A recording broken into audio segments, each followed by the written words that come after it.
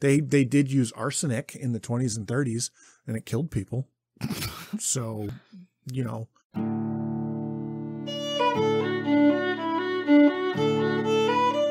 Welcome to Charlotte Mason Says.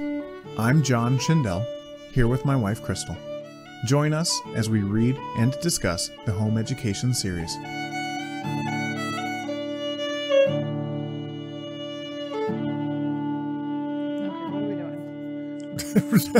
I don't know. Okay, we've already talked about a growing time, sightseeing, and picture painting. So today, we are talking about flowers and trees and living creatures. Which I thought this actually broke down pretty well. Because flowers and trees and living creatures were very similar. And then next time, we're going to talk about field lore and the child gaining knowledge, and then the child becoming familiar with natural objects. You mean I might have broken it down on purpose? I mean, it's either that or you... It was also about the right length. Right? I mean, it's legitimately like 10 pages each, but the sections break down pretty well. So this week, we're starting with flowers and trees. Now, we just finished, last week we finished talking about, let's catch ourselves up here. We talked about out-of-door life for children. So it was growing time, sightseeing, and picture painting. So get the children outside, get them doing outside things, get them studying the outside, taking mental pictures and images, and learning how to see things. Yep. And so now we're going to look at what they are seeing. Yeah, what they're seeing. And so she starts off this first one, Flowers and Trees. She says, children should know field crops. In the course of this sightseeing and picture painting, opportunities will occur to make the children familiar with rural objects and employments. If there are farmlands within reach, they should know meadow and pasture, clover, turnip, and cornfield, under every aspect, from the plowing of the land to the getting in of the crops. So basically, when you're walking them out to your location that you are going to be, when you arrive at some breezy open wherein it seemeth always afternoon. So on your way to this place, that seemeth always afternoon, walking past fields, and go ahead and teach them about the fields and what's being planted and what's happening. And I don't know that because I was not raised near farms at all. Well, but not teaching them. I mean, again, remembering that. No, to make familiar. Right. You're making familiar with them. You're using small bits here and there. You're answering questions. Well, I guess I kind of did that. As we drove by the cornfields, I hey guys, look, there's corn. Mm-hmm. And that's about all. We drive by other things and I go, I don't know what that is. I don't know what that is. I don't know. Alfalfa, buckwheat. I don't know what that is. There was one that was mint. I asked about it because it was nearby. Yeah. It was very pungent. I bet it would be. Yeah. That's interesting. A mint farm. I mean, I guess it makes sense. You have to do it somewhere. Right? Because it is a plant. So. Yeah, so then she talks about flowers. She says milkwort, eye bright, rest harrow, lady's bedstraw, willow herb. I did not look any of these up. I don't know any of those, and honestly, I'm okay with that. We do not live in England. Apologies to you people who do, because you might know what those are, unless they've been renamed. Or might have occasion to know those flowers. But exactly. She continues, she says, every wildflower that grows in their neighborhood they should know quite well. And should be able to describe the leaf, its shape, size, growing from the root or from the stem, the manner of flowering, a head of flowers, a single flower, a spike. And she continues, she says, and having made the acquaintance of a wildflower so that they can never forget it or mistake it, they should examine the spot where they find it so that they will know for the future in what sort of ground to look for and such a flower. To look for such, yeah, language. So that they will know for, goodness gracious, so that they will know for the future in what sort of ground to look for such and such a flower. Oh gosh, language. Anyway, they should look at the flowers and get to know them, and then not only intimately. Right, intimately get to know the flowers, but not just the flower, the ground around it. Is it under trees? Is it in a field? Is it sandy soil? Is it shaded? Is it bright? So that when you go out to a different place, you can find those places where you know that those flowers will grow, and know to look for flowers there. Mm-hmm. Did you do that as a kid? I absolutely did not. You? No. So I looked up Miss Anne Pratt's, so she spelled Miss Anne's name wrong. It's Anne. Nice. I looked up her book Wildflowers, and it's really cool. Yeah? It is very useful. It has, like she said, colored plates and little stories about the flowers and such. Interesting. So there's a one side of the page is the picture, and then there's maybe a page or two about that flower. And little different things. So if you're in England. Right. That would be a useful book. So then she also suggests making collections of them to press and mount them on cartridge paper to both give the kids something to do, affords a happy occupation, and at the same time, useful training. And better still is to accustom the children to make careful brush drawings of the flowers that interest them. So in some way, whether you are actually pressing the flower or whether you are making a brush drawing of the flower, to have a record of it for yourself, for that child. Right. And she says, put the English name, the habitat, the date of finding it, so that you have a record, so that you can look back at it and see these things. Mm-hmm. So next she talks, we just talked about flowers. She moves on to talking about trees. She said children should be made early intimate with the trees, and they should pick out 6 trees in their winter nakedness and take these to be their year-long friends, and then observe them throughout the seasons and see how they change in the spring, in the summer, in the fall, and then back to winter again. What does their bark do?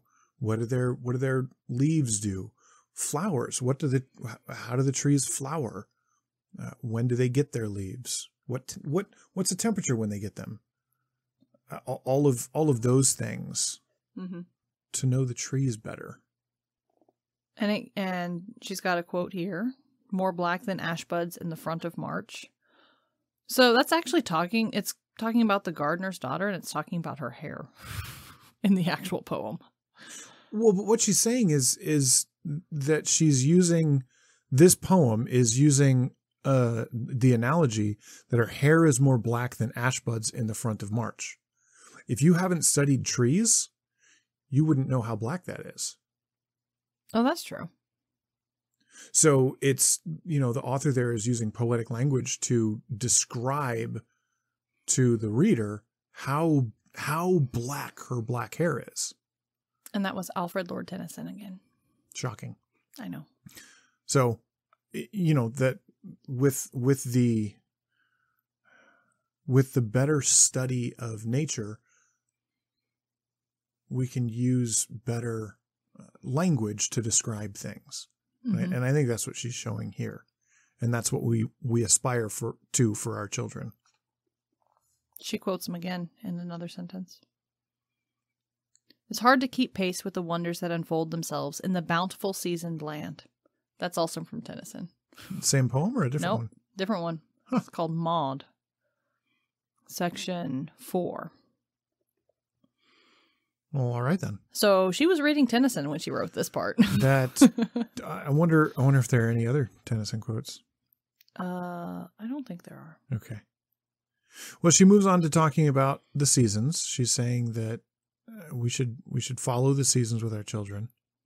Keep track of what happens and which things happen when. Yeah. And Leigh Hunt on flowers. Suppose flowers themselves were new. And he was a English critic, essayist, and poet from 1784 to 1859. And this was not one of his poems, but this was a speech or something. I think it was a talk he gave. A public oration. Yeah. Interesting. This reminds me, so I just finished a trilogy by the author Brandon Sanderson, who's a fantasy author. And the series I read was Mistborn. And in this world that he created, it's a world not unlike ours, but at some point through magic, the world, it moved closer to the sun. And so then whoever accidentally moved it closer to the sun created volcanoes to spew ash into the sky so the sun doesn't burn everything. And then had to change. I guess that's a fix. Right? It fixed it poorly, but it fixed it. Because he didn't have enough magic left to move the earth back to where it was supposed to be, I guess. I don't know. It was weird. But anyway, throughout the course of this whole thing, they ended up with a world where the sun was red because of some reason.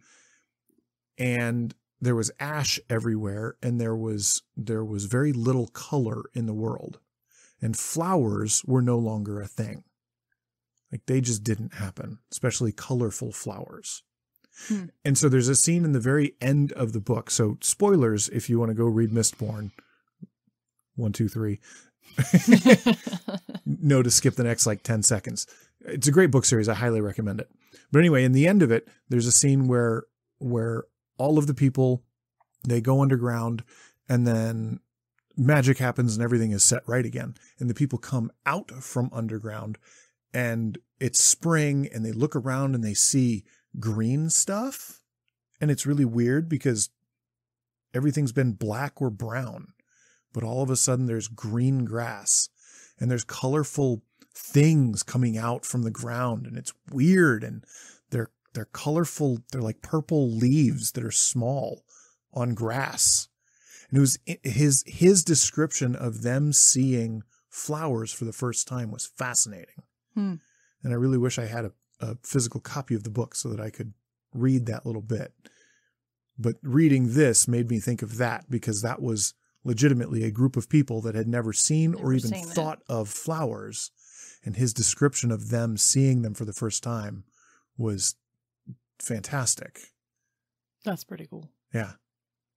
So that sense of awe is what she's talking about here. The awe of seeing flowers for the first time. That's pretty cool. Yeah, it was. So yeah, Mistborn. Go look it up. It's good. So then she pulls out that it's the flowers that aren't new. It's the children. The children are new. And so it's the fault of their elders if every new flower they come upon is not to them a piccola, a mystery of beauty to be watched from day to day with unspeakable awe and delight. Did you look up that word, piccola? Yeah, it's kind of like an endearing term in Italian. Huh.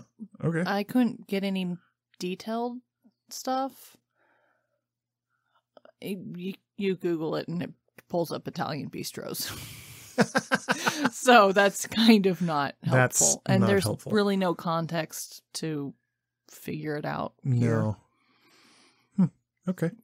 Although I do have the annotated version of Home Education coming from... Ooh, that's true. From a Charlotte Mason plenary. And so maybe she has more insight. We'll have to look that one up when that comes in. That's exciting. And meanwhile, while we're looking at the seasons and the flowers, we forgot about those trees. That's right. She does say that. Like, oh yeah, by the way, look at the trees again. That we have taken into a sort of comradeship for the year. And then they have flowers too. Sometimes their flowers are the same color as the tree or as the leaves. But they still have flower.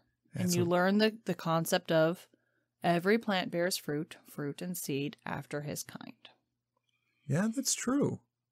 she's like, there's exceptions. There's exceptions to every rule. But right now, what matters is that they're learning. Ignore the exceptions. Move on.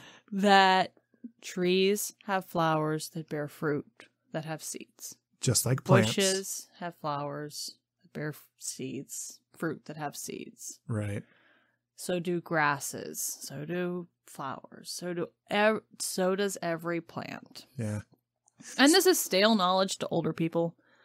But one of the secrets of the educator is to present nothing as stale knowledge, but to put himself in the position of the child and wonder and admire with him. I think that is the quote that we're going to use later. Yeah. Yeah, I like that one.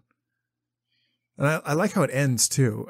She says, let's see, and wonder and admire with him, for every common miracle which the child sees with his own eyes makes of him, for the moment, another Newton. So he sees these things, and he becomes so excited about them that he's willing to dive into them and study them and figure them out as much as he can. Well, I see that as he is the one making the discovery for the first time. Ian just finished listening to The Door in the Wall. And I asked him, what was one of the things you enjoyed? And he said it was that the boy, Robin, made himself some crutches so he could walk around. And he was like, that was so cool. Mom, was he the first person to make crutches? Like, no, sweetie. But that idea of he made those for himself. Did he discover that? Right. Was he the first one to think of it? Yeah. That's interesting. So.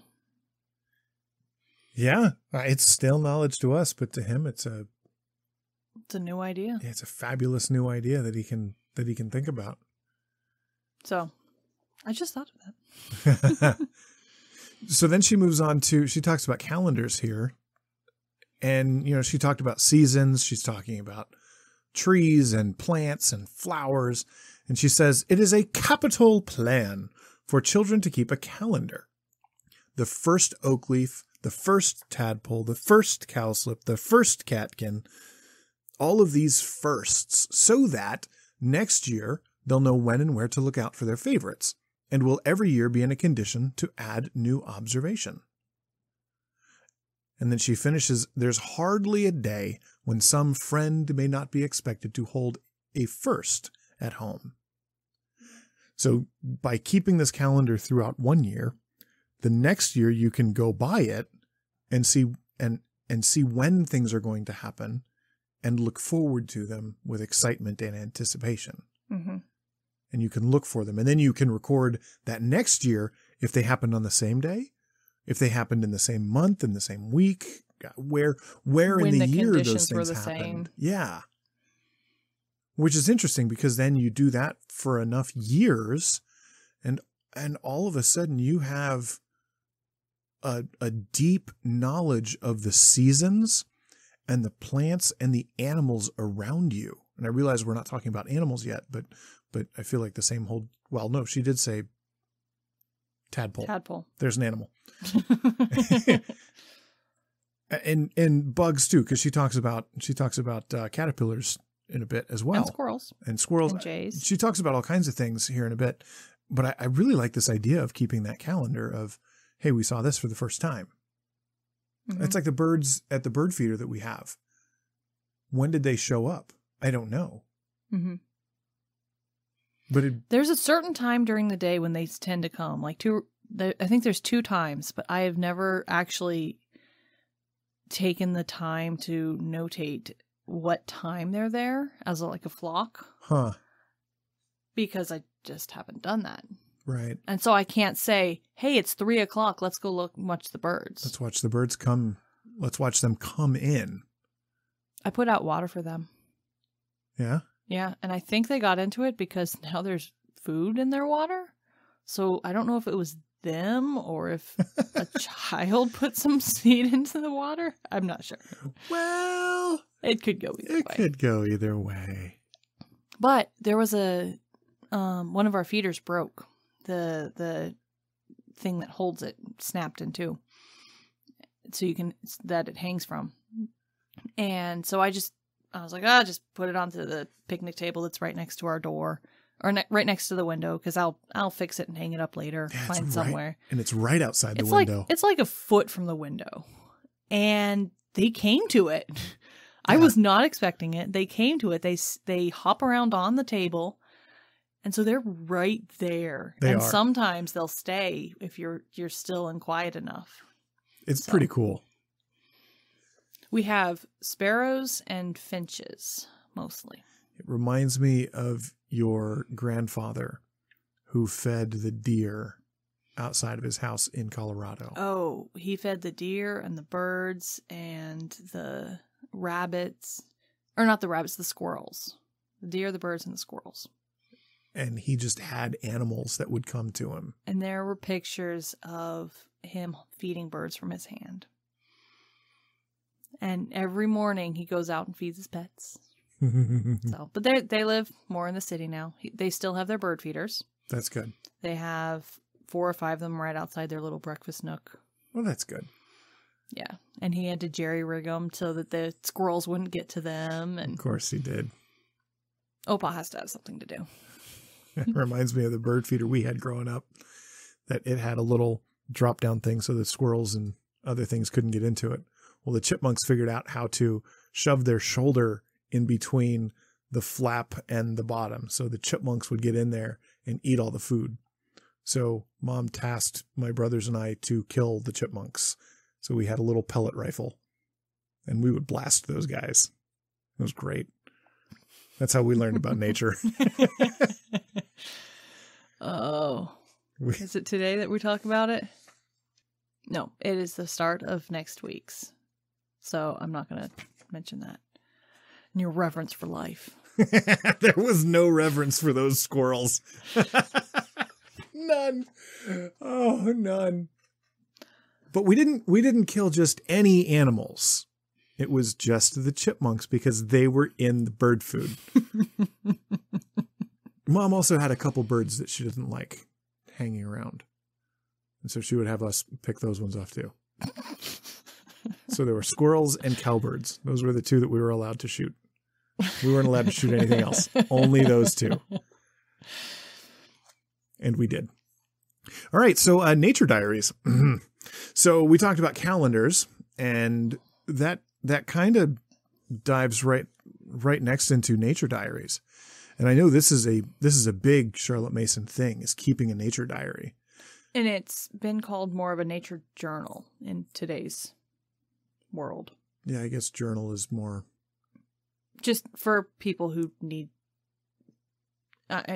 You hear nature diary, nature journal, they're pretty much synonymous. Right, but you're right. The term used typically is a nature diary.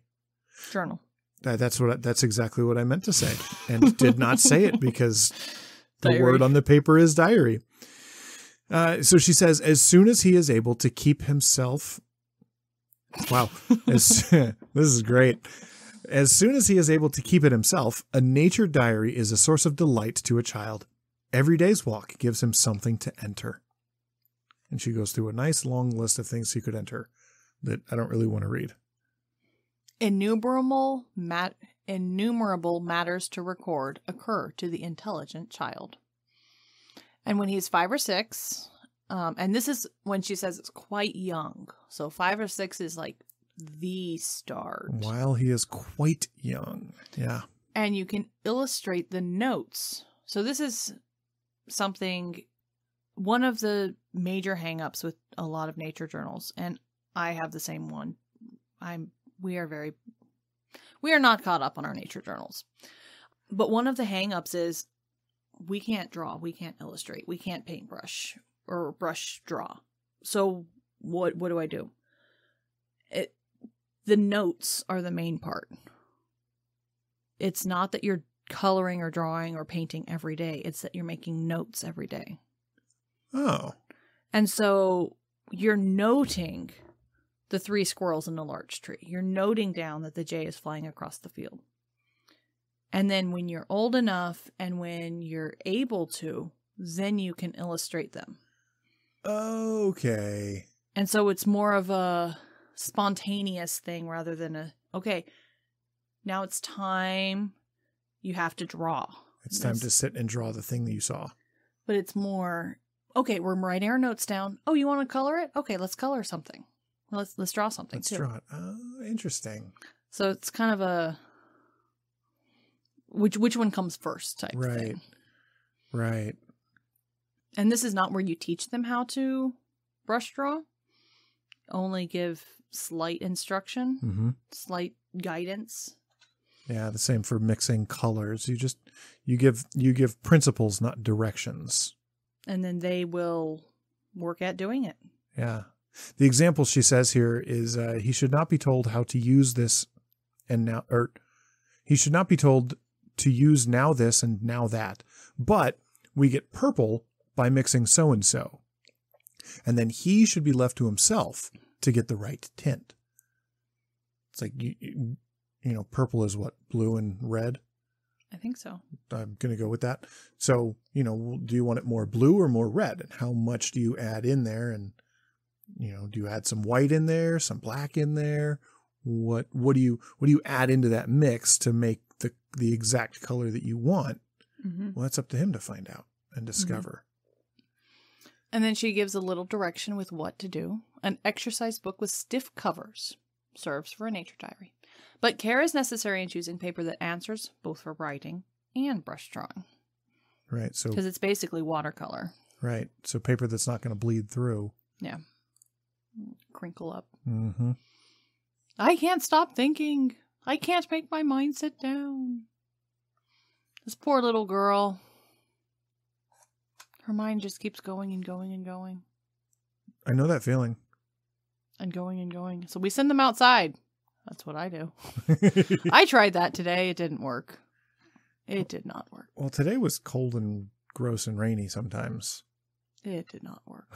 I wanted half an hour. It was 11:30. It's like, okay, you guys go play outside. There's been enough time for it to warm up at least a little bit. It did not work. Mm-hmm. So the little brain people swarm in and out. So she butchers a quote, kind of. This poem she's quoting here? Yeah. This is a poetic aphorism by Henry Wadsworth Longfellow. An aphorism is a pithy observation that contains a general truth. So the actual one it's entitled, "The Restless Heart." It says, "A millstone and the human heart are ever driven round. If they have nothing else to grind, they must themselves be ground." So she changes heart into brain, That's which is funny. why it's in parentheses. The human And the heart, brain. The heart and the brain are two very different things. I mean, it works, Well, yeah. but Oh, that's funny. She does. She absolutely butchers that. anyways, this poor child who can't stop thinking, set them to definite work. By all means, give them something to grind. So they're not just grinding their heart brain. But let them work with things and not signs. And I think this of, let them work with tangible physical items, not with the book that's talking about the item. Right. Don't give them ideas to grind on. Give them things to physically do. Mm-hmm. Because again, going back to what she was talking about in lessons and fatiguing the brain, you want to activate different sides of the brain. So if your brain is running on ideas, then do something physical. Mm-hmm. Get your brain and body doing something else so you can switch it off. Yeah. So then That was Flowers and Trees. It was. So then we move on to Living Creatures, which is a field of interest and delight. She says, "Then as for the living creatures, here is a field of unbounded interest and delight. The domesticated animals are soon taken into kindly fellowship by the little people," which is very true. "Perhaps they live too far from the real country for squirrels and wild rabbits to be more to them than a dream of possible delights. But surely there is a pond within reach by road or rail where tadpoles may be caught and carried home in a bottle, fed and watched through all their changes, fins disappearing, tails getting shorter and shorter, until at last there is no tail at all, and a pretty pert little frog looks you in the face. We went to the park today, and there's a rather large pond, and Ian was like looking in the water, going, "Oh, I wonder if there's any tadpoles in here." It's like, I didn't say this, but I was like, I don't think that they would be in this one. They might not be. But then again, they might. They might. I don't know. I don't know. So I think we are definitely at the stage of having tadpoles would be a good thing. Well, she talks in a little bit about an ant farm. She talks in detail about an ant farm. Yeah, she goes into detailed directions on how to construct an ant farm out of raw glass. So, real quick. But yeah, that's getting ahead of ourselves a little. Yeah, backing up. We have always known that it becomes us to consider their ways, the ways of ants, and be wise. But now think of all Lord Avebury has told us to make that 12-year-old ant of his acquaintance quite a personage. Lord Avebury is a title, and we are now, the fourth one just passed away recently. But he was the first one, John Lubbock. And he worked in archaeology, ethnography, and several branches of biology. So, he introduced the first law for the protection of the UK's archaeological and architectural heritage. Interesting. So, and he apparently, there was a Stone Age place that was going to be torn down. And he bought the land. I was like, no, you're not going to do that. You're not allowed to tear it down because I own it. And then Dean Farrar, describing a lesson about the busy little bee, was a cleric of the Church of England. He was Anglican. Oh, this is the story where he's talking about bees and the kids are just... The teacher is. He's watching the teacher talk to the kids. Oh, he's watching the teacher talk. Okay, I read that a lesson wrong. he was present at. Okay, so he's watching the teacher talk to the children about bees, and the children are sitting there not knowing what he's talking about. And then he asks the kids, and they're like, well, we don't know what a bee is. What's a bee? I don't know what that is. Oh, there are many children who do not live in the slums of London and are yet unable to distinguish a bee from a wasp or even a humble from a honeybee. John does not like flying bee creatures. It's the wasps I don't like. Bees I'm more okay with. I've had some run-ins with wasps over my life, and they hurt, and I don't like them. The Children's Museum in Virginia had a bee colony. Oh, it did. That was glass on both sides, and you could see them coming in and out and bringing stuff in, and the little pollen pouches, and I was fascinated. It was really cool. So it was a really cool thing. And they were very, very busy.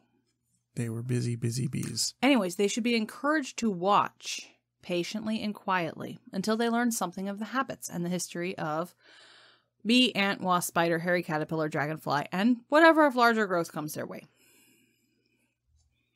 So all the things that you can sit and watch, they need to sit and watch. I like this little example. This little girl says, "The creatures never have any habits while I'm looking." Well, it's her fault. She's not seeing them. She's not looking at them. She's not being patient to look. She's just looking at them and then complaining. Yeah. And then in the same paragraph, somebody should have told her to at least make another paragraph. She starts this whole how to bring ants home. That should have either been a paragraph or just a whole nother section. Because don't do this with fire ants. Just don't. Well, she says the red ants because they're quarrelsome. No, get the yellow ones because the red ones are quarrelsome. Right, the red ones are quarrelsome. I don't know what she's talking about. I don't know what ants are in England. If you listeners do, please let me know because... Right, either that or if you live in Texas, have fun digging up that ant hole to find the queen. Yeah, no, I don't. It's a bad choice. Those suckers hurt. Yeah. So let's see. So the next thought I thought was interesting. She talks about ants for a while, and it was like the nest can last for years that you keep, and you can watch the ants do different things throughout the season, which is fascinating. But she continues, she says, with regard to the horror which some children show of beetle, spider, worm, that is usually a trick picked up from grown-up people. I.e., children learn to be scared of these small creatures from their parents or from other people. So I wasn't able to find out who Kingsley was because all we have is Kingsley. That's a last name. But they would come, oh, daddy, daddy, daddy. And they're like, she says, Kingsley was frightened of them, but he did not show it to them. and he let them be excited and chose to be excited with them. And they grew up not afraid. Which is a very powerful thing, to not be afraid of small bugs and creatures and things. My hesitancy and my caution with this is I don't know which ones are poisonous. And so that lack of knowledge on my part leads me to not want the kids to pick things up. So because I know there's caterpillars that if you brush up against them, they'll leave their spines in you, mm-hmm. and it'll sting and hurt. I mean, I guess that's one way to learn not to pick them up, but I mean, so I'm. But that can also breed fear of the thing. Yeah. Well, so she goes on to talk about that some children are born naturalists with a bent. Hold on. Well, after that, enter it in your diary. Mother can write it if writing's a labor. Write what he's doing, write where you found it, write the color, the shape, the legs. And then when he actually enters official schooling, enters biology, he'll come across and be like, whoa, dude, I know that guy. I already know about that thing. I know what it looks like and what it does. And so we talked about that at some point about encyclopedias and how the use for an encyclopedia is not to teach, but to reinforce or be a double check. And I think that's what this is. Okay, go ahead with the born naturalists. All right. So some children are born naturalists with a bent inherited, perhaps from an unknown ancestor, but every child has a natural interest in the living things about him, which is the business of his parents to encourage. We've been talking in church about a creation ordinance, something that God gave to humans before the fall. One of them was the Sabbath, one of them was marriage, and one of them was work. Specifically, work in a garden. Work with the living things around you. To cultivate the garden. To cultivate, to classify, to put in order. No, that's true. To all of these things that you do with nature was given to man as an occupation before the fall. So the work of classifying and studying animals and nature and cultivating it is a very high calling. Yes. Interesting. I hadn't put that together. That's why I didn't say it before now. Yeah, no, that makes a lot of sense. What I thought was interesting here is that she's saying that children are naturally interested in natural living things. But if they see that the things which interest them are indifferent or disgusting to you, the parent, their pleasure in them vanishes. Mm-hmm. And that chapter in the book of nature is closed to them. Yep. And so we as parents can't be dismissive or disgusted by these things. If just like we just talked about with this Kingsley fellow, if you're a person who doesn't like bugs and spiders and things, learn to get over it for your children's sake. At minimum, learn not to show it. Or at minimum, learn not to show it. And that can be hard to do. Mm-hmm. So Selborne, The Natural Histories of Selborne, it was written by Gilbert White. in the 1700s. He was a parson naturalist, a pioneering English naturalist, ecologist, and ornithologist, best known for this book. And it was published by his brother in 1789, and it's been continuously in print since then. Nice. With nearly 300 editions up to 2007.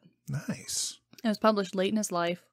It's a mixture of letters, a calendar, comparing observations of, first appearances of the year, plants and animals, and natural history observations. And, if they didn't go foraging, if they didn't go to see the pebbles and the boulders and examine everything, as a boy, would he have written this when he was 69? He was 69 when it was published. Probably not, because he wouldn't have had that love for it. Yeah. And then the same with Audubon, the American ornithologist. Ornithologist is birds. He was born in the 1780s and died in the 1850s. And this one, his major work, a color plate book entitled The Birds of America, was published in, it says 1827 to 1839. And it's considered one of the finest ornithological works ever completed. That's quite the word. I know. And he identified 25 new species. Wow. So. But again, if he hadn't have had that love for birds cultivated as a child, there's no way he would have gone on to do that as an adult. Well, and it's that he has the passion. They both encouraged, allowed, and aided his discoveries. Yeah. And didn't squelch it. I ran across a post. It was a post on Reddit, but it was a guy who was saying that on his bus ride to and from school, he had like a 30-minute bus ride. And so he would always do homework, or he would have a book to read or something. And there was one day where he had finished his book, he had no homework, and he was going to have nothing to do for his ride home. But he only had like 2 minutes. So he ran into the library, he grabbed the most interesting book he could find and ran out. Well, it was a book on astronomy. Astronomy is the study of stars. Right, astronomy. And he's like, I read this book and I became passionate about the stars and learning about these things. And he's like, when I got home, all I wanted to do was buy a telescope. He's like, 30 years later, here I am. I am an astrophysicist. And that has been my life's passion ever since that day when I pulled a book off the shelf randomly. And this passion just exploded inside of me. Well, that calls to mind, what she talked about, ideas. Yeah. Chapter 4 of Parents and Children is the ideas chapter. What is an idea? A living thing of the mind. We say of an idea that it strikes us, impresses us, seizes us, takes possession of us, rules us. And our common speech is, as usual, truer to the fact than the conscious thought of which it expresses. Why do you devote yourself to this pursuit, that cause? Because 20 years ago, such and such an idea struck me. It's the sort of history which might be given to every purposeful life. Every life devoted to the working out of an idea. Basically, the thought is you never know what's going to hit them. Yeah. So give them everything. Right. And that's the premise behind giving them a broad feast. Yeah. Is because like this guy, you never know when they're going to read a book and it's just going to light a fire inside of them. Mm-hmm. And they're going to follow that passion for the rest of their life. And just like Audubon and this other guy. Gilbert White. He's not listed in here. Oh, okay. He's just called the naturalist. Selborne. I was going to go Schlottke, but that was wrong. Selborne is the location. Oh, well, sorry. But yeah, anyway, ideas. They're powerful. So next we talk about what town children can do. And I didn't have anything really highlighted for this until the very end of it, because town children can go outside too and still see all kinds of things. Yeah. What I was thinking about, and I forgot to look this up. When did cars become a thing? Like the automobile? Yeah, as an everyday transport for people. Mid to late 1800s? I'm going to look it up. I don't know. I'm going to say mid to late 1800s because it would have been the Model T. That and pesticides. When did pesticides come into play? Because you look, I walk through our neighborhood and it is very homogeneous. One, we have an HOA and it requires certain things in your front yard. But two, I mean, you have a yard followed by a yard with maybe a different type of grass. What'd you find? Sumerians 4,500 years ago. Up until John. Up until the 1940s, inorganic substances such as sodium chlorate and sulfuric acid or organic chemicals derived from natural sources were still widely used in pest control. So all of these things that you see by the wayside, you can see some of it if you walk around in towns. But not as much anymore. You're right. I'm finding a lack. There is a lack of these things in the city. Automobiles. Oh, right. Model T. That was the other thing I was looking up. So anyway, pesticides, they through the 1950s, and then on from there, they got a little bit better. They did use arsenic in the 20s and 30s, and it killed people. So, But that was still post Charlotte Mason. Yeah, it was. So let's see. The Model T was produced from 1908 to 1927. Post Charlotte Mason. But that's the Model T. Cars had been around for a while. But they went slower. And just the society and the life structure of a town or a city or the country was so drastically different. Yeah. I mean, we don't think anything of driving 20 miles. Mm-mm. Because that's, 10 minutes. Maybe a 30-minute drive. Right. 10 minutes. How does that work? I don't know. I'm an engineer. I don't do math. So the year 1886 is regarded as the birth of the modern car when Carl Benz presented his Benz patent Motorwagen. It's German. And then in the 1908 was the advent of the Model T, which was the first car accessible to the masses. So between the late 1800s and the early 1900s was when cars really took off. So post Charlotte Mason writing this book. Post her writing this book, but not post her lifetime. But I don't like we were talking. They have the odd omnibus or the rail. The omnibus. What is an omnibus? I never did look that up. An omnibus in the 1800s. It's a horse bus or horse-drawn omnibus. It was a large enclosed and sprung horse-drawn vehicle. So I don't know. It's reading through this, hearing where you go for walks, you take the calendars, you see the flowers, you see the trees, you see all of these different animals doing things.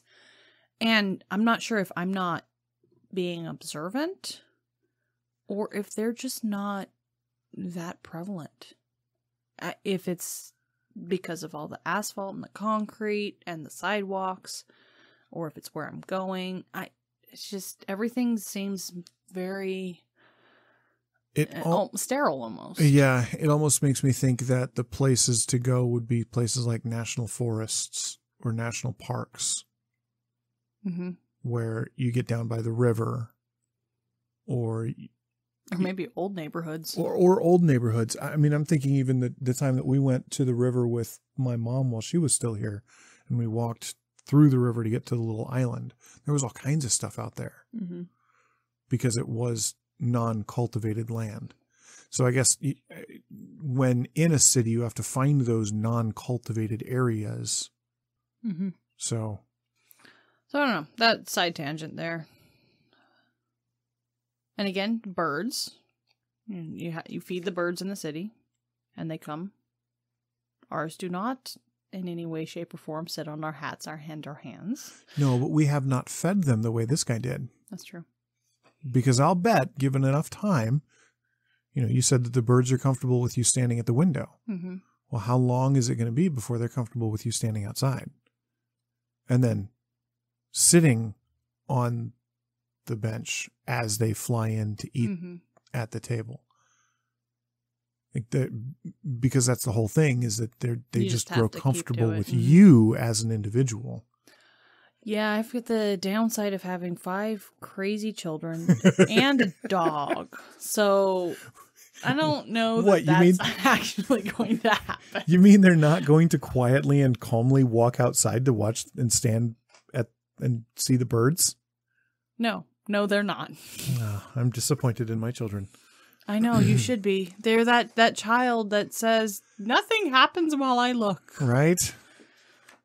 So Children's your fault. Right. She gets to the end of this section. She says, unless you have anything else here. No. So she goes on here to say, most children of 6 have had this taste of a naturalist's experience, and it is worth speaking of only because, instead of being merely a harmless amusement, it is a valuable piece of education, of more use to the child than the reading of a whole book of natural history, or much geography and Latin.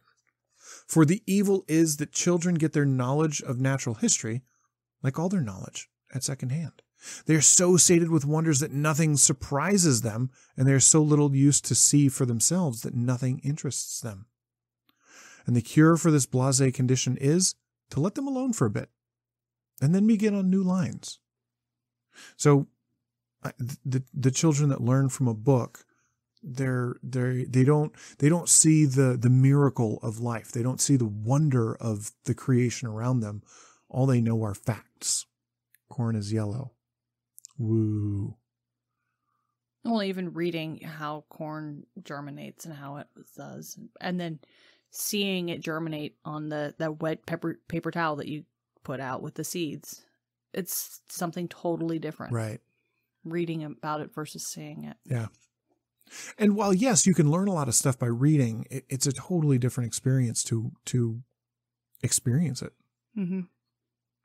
He prayeth best who loveth best all things, both great and small. For the dear God who loveth us, he made and loveth all.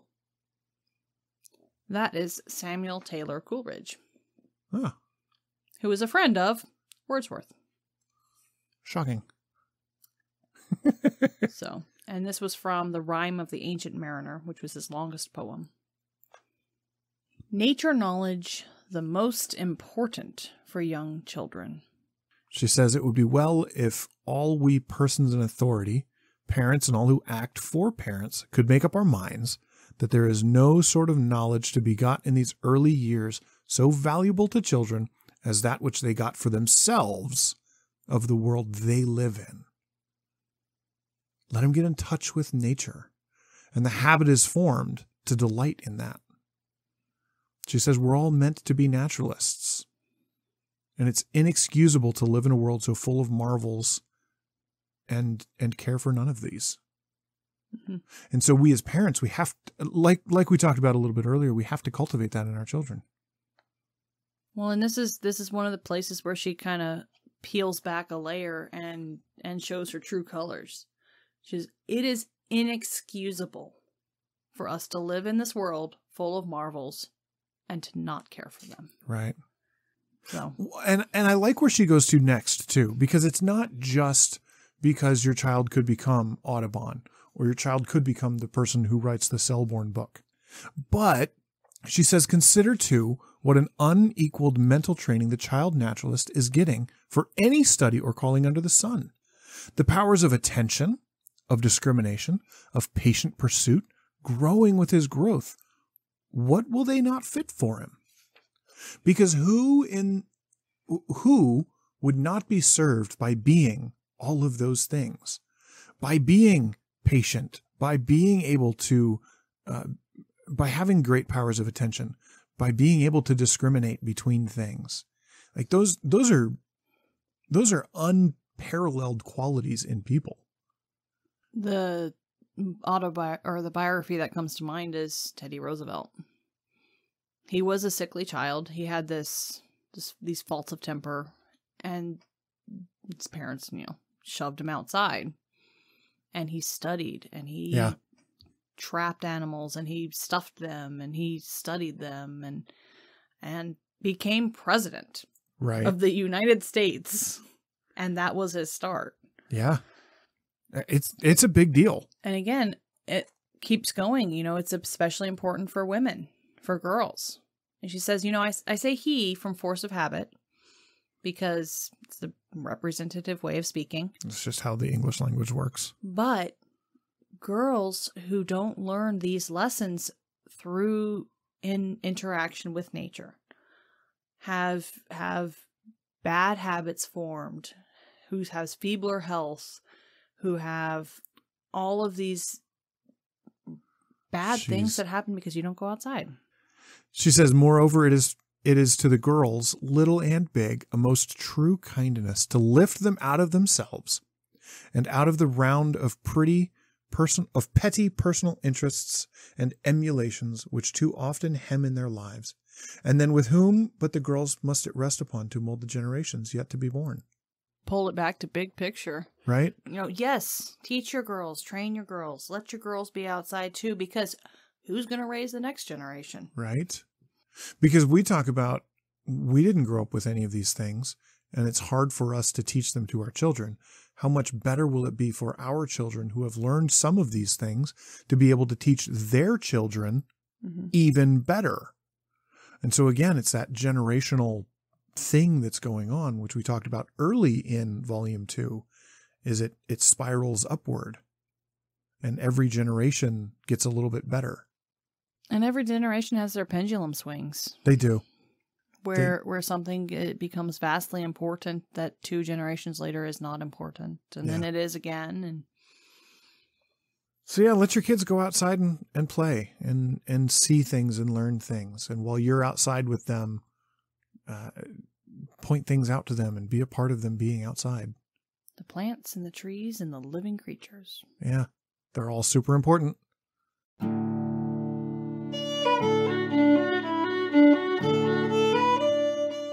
Thank you for listening.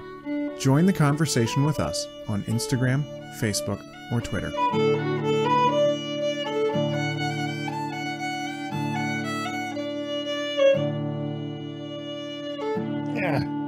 I think also a new office chair is in order. There's some at Office Depot for $150. Okay, because this one's... Well, you've been breaking it for years. I know. It's older than our marriage. There's that. I was trying to figure out a way to word that. Yes, I definitely, I think I bought this chair before I met you. You had it when we were dating. I had it before I met you. My relationship with this chair is older than my relationship with you. And you're going to throw it out. Yep. Without remorse.